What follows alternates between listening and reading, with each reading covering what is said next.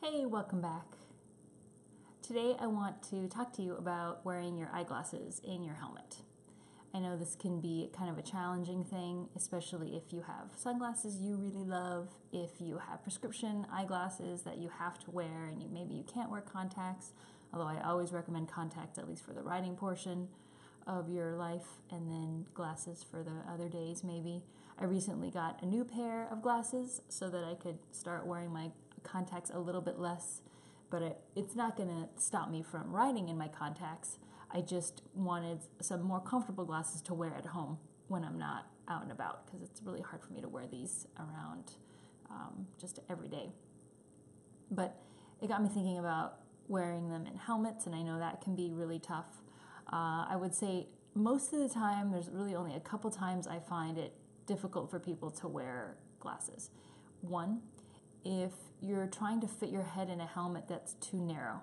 So if you really love this beautiful Bel-Ray Star helmet, but you have a very rounded face, or very rounded shape, then of course you're sizing up to fit the width of your head, but then it's still very, very tight, and then it's too long. So if your helmet is too narrow, then that's going to make wearing your glasses very challenging. The other times is when brands, and I hate to say this, but usually in lower price points, the liners just aren't as soft and aren't as forgiving to allow you to slide your frames in without any friction. Most of the time, when you're hitting your $350, $400 price point, the liners are really soft, it's really smooth, and there's usually plenty of room for you to slide your eyeglasses in. The other time it can be an issue is when your glasses don't have a kind of standard plastic frame. So mine just have they're very light, they're very thin, which is why that's why I had to buy them. But they're plastic, so they slide right into my Shoei helmet, which I'll show you in a minute.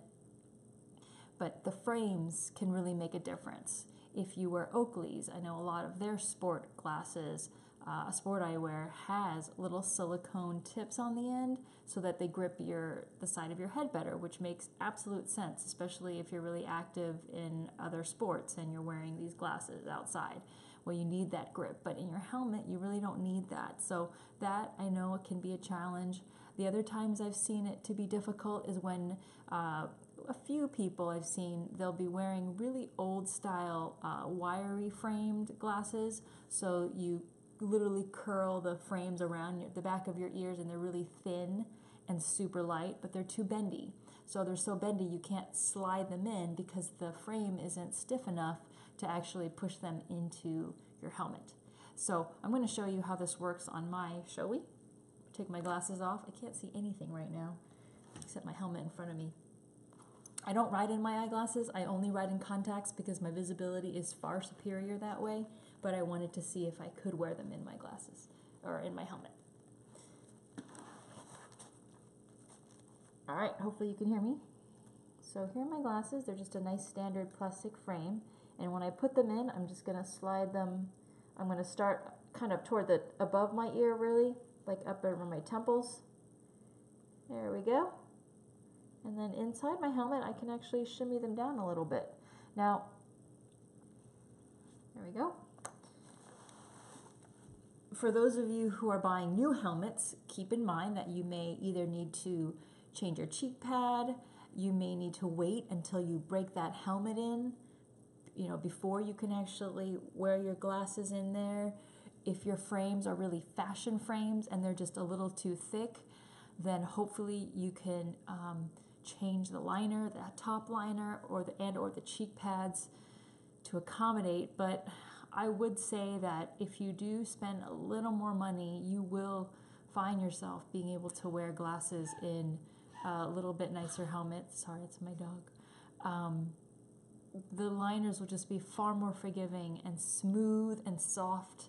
I'd say the most generous helmet, though, that I have seen for people to put glasses in without any thought is Arai, because Arai tends to have a wider space ear to ear. So from here to here, Arais are very roomy, and if you look inside the helmet, there's actually a cavern.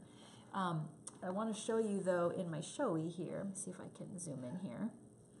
So there's always a little space right here between, between the headliner and the cheek pad. So there's usually a little cavern where the two liners meet each other. And that's a really great space to slide your glasses in. And with Arai, the space is even bigger. It's just cavernous, so there's so much room there. They just pop in, and there's actually extra space, like very generous space. So if you are looking for a helmet with a lot of extra ear-to-ear room and then temple space, I'm going to recommend Arai. The liners are also really forgiving too, but the just the space there, it's really easy to slide your glasses in. So I hope that helps. Thanks for watching, and I'll see you soon.